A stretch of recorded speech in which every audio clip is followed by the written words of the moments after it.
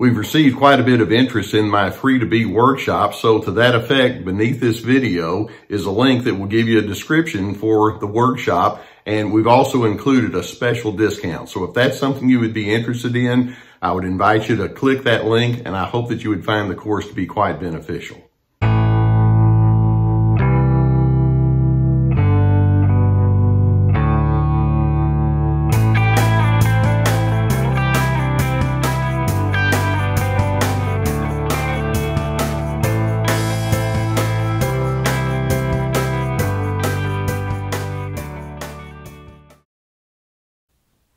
It's not at all a surprise when you're in a relationship, whether it's inside a family or with friendships or at the work setting, that there can be certain tensions or strains that come up. I mean, that's just part of the equation. We don't think alike. We don't prioritize alike.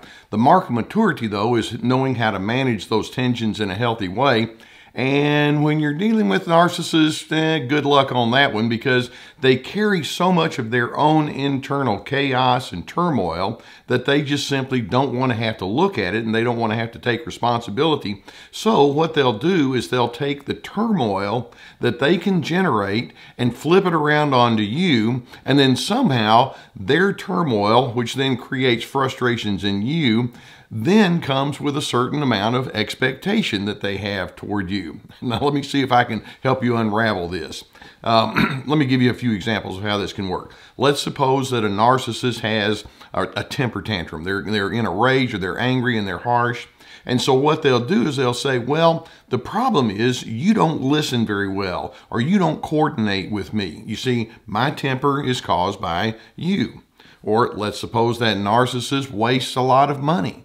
And so then they'll flip that around. Instead of taking responsibility, they'll say, well, this would never happen if you weren't so tight-fisted. You're always monitoring every penny that I ever spend, and somehow it becomes your fault. Or let's ratchet it up a little bit. Let's suppose that narcissistic person has had an extramarital affair. And so, they may say, okay, I shouldn't have done that, but eventually they'll let you know, well, the reason that happened is because you are not loving enough, or you're not caring enough, or you don't understand me like other people do and how I deserve. Or it could be that someone at work has offended you. And so has offended the narcissist, excuse me. And the narcissist may say, well, the problem is not me being offended, but the problem is you being incompetent. You never have my back. You don't coordinate with me. You are the problem. Or another illustration. Let's suppose that person, that narcissist, goes into a major shutdown mode. They become passive aggressive and give you the stonewall treatment. And if you ever hear from them, they'll say something like, well, the problem is I just can't communicate with you. I mean, you're impossible. It's like talking to a brick wall, when in fact they're the ones who put up the brick wall.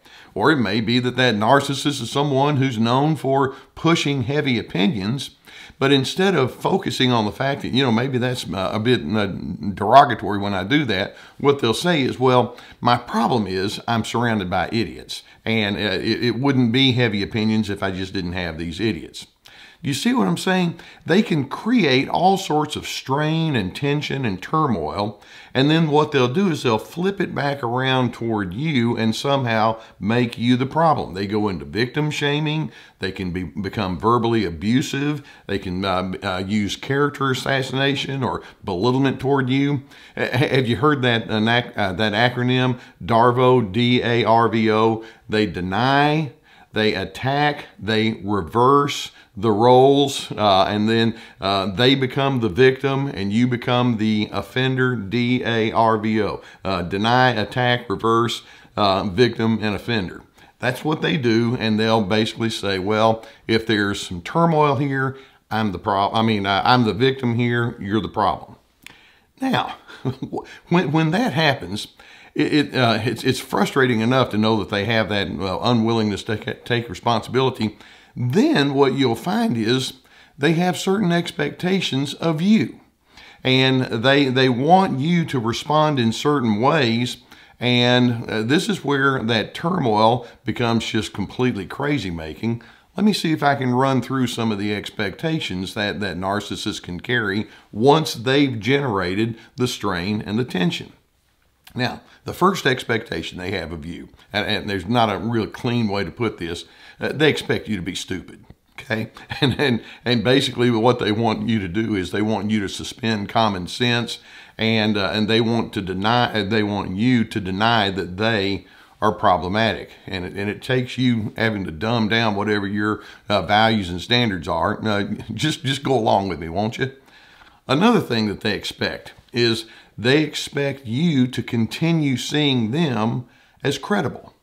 So even though they've blown up, and even though they've been irresponsible and moody and incredibly difficult and divisive, basically they want to think, remember, I still am the standard bearer here. And I'm the credible one, and even if I may have made mistakes, keep in mind it was caused by you. And so they want you to continue to see them as being reliable and responsible and credible. Go figure. Or a third expectation they might have of you, and that is they expect you to suppress whatever legitimate anger you may feel. I mean, there are times when you can have some anger and hurt and tension and frustration, and it's valid to feel that way. And obviously you want to manage it in the cleanest and most constructive way as possible. But when that narcissist creates this turmoil, it's like, wait a minute, you need to can that kind of stuff. Your anger is illegitimate, and they completely overlook the fact that so much of what they've generated in you is caused by their illegitimacy. Just suppress it, just can it, I don't want to hear about it. Or a fourth expectation that they have is they expect you to exonerate them from their problematic presence in your life. Basically, they want you to say, I release you from any burden that you may have created. Oh, great wise one, you're okay, and this isn't your problem. And they just want to get off the hook very quickly. A fifth expectation that they might have is they expect you to help them keep their public image unblemished. Sometimes some of the mistakes and some of the turmoil that they generate is such that people start to find out. And it's like, hey, look, you can't say this about me, and I don't want you to reveal these things about me. And so they want you to become a keeper of secrets, or they want you to put on the good front like they tend to do. And in their way of thinking, well, I might be harmed if other people think that I'm not as good as I really believe that I am. So you need to protect me when I have created turmoil. That's an expectation they have. Not realistic, but that's their expectation nonetheless. And then, in addition, a sixth expectation they have is they expect you to allow them to remain in the dominant position. You know, the bottom line is, even if my blunders or mistakes have caused humiliation in you, I'm still the one who should be in the power position. Now, when I enumerate these kind of things, it's like, really, people actually think this way? And the answer is, yeah, that's their narcissism. And so you can approach that narcissist with some thinking inside that says, okay, let me get this straight. You've misbehaved and you've been very inappropriate. Okay, check. And then you've created misery for me and for other individuals. Okay, check on that one. And then I've been insulted and injured by you. Check on that one. And then my quality of life has gone down because of your presence in it. Check. And so you expect me then to defer to you. And the narcissist will say, right, that's exactly the point. That's the equation. You got it down. And you look at this and think, this is nuts. These individuals can create the turmoil, and then they have all these expectations about how you're still supposed to cater to them. Now, if you put it like this to the narcissist and you say you're being very inappropriate, now they're going to come back with even more rebuttals.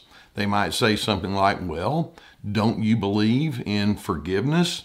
Or do you just want our problems to worsen because of your egotism? Or so do you think you're perfect and you're somehow better than me? Is that the deal? Is that what I'm supposed to sign up for? Or they may say something like the old, can't we just move on? You know, let bygones be bygones.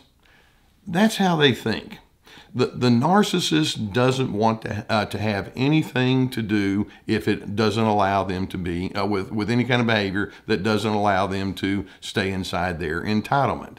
Accountability in their mind is for losers, and they're not a loser despite all of the strain and the tension they initiate and then perpetuate.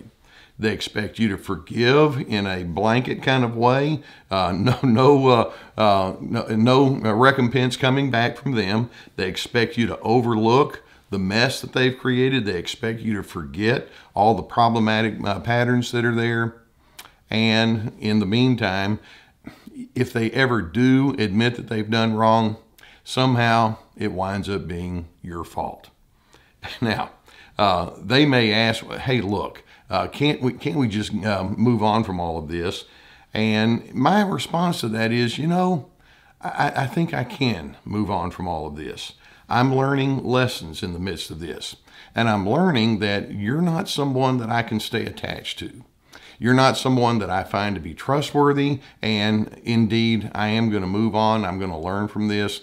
And the net result is they can't be in your inner circle at all. And some of them are so toxic that they don't even be in your presence physically at all. That's what it comes down to.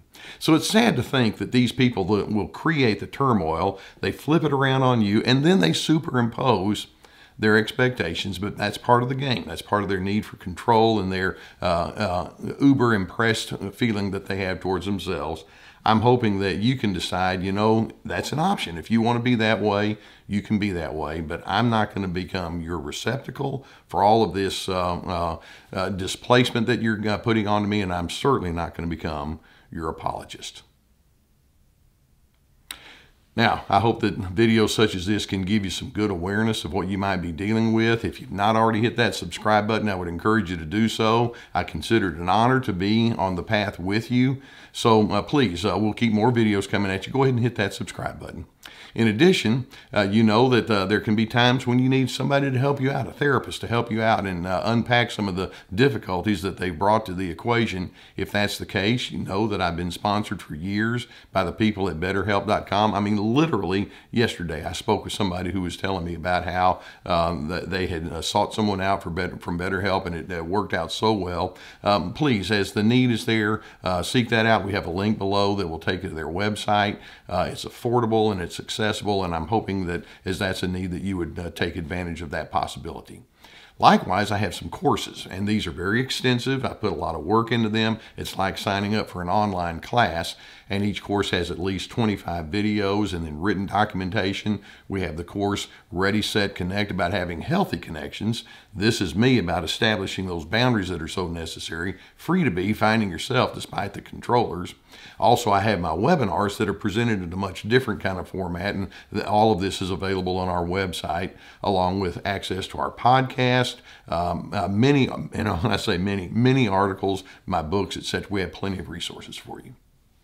Okay, narcissists will create strain, tension, and turmoil. They'll flip it around onto you, that Darbo mentality that they have. And then what they'll do is they'll then let you know what the expectation is about how you're supposed to still cater to them. I'm not having that, and I'm hoping you're kind of in that same boat with me. I'm hoping that you can decide, well, when they bring their turmoil, that's a signal for me that says I need to do whatever is the opposite of that. I want to have steadiness, and I want to have decency in my life, because you see, my commitment is to a lifestyle that's anchored in peace.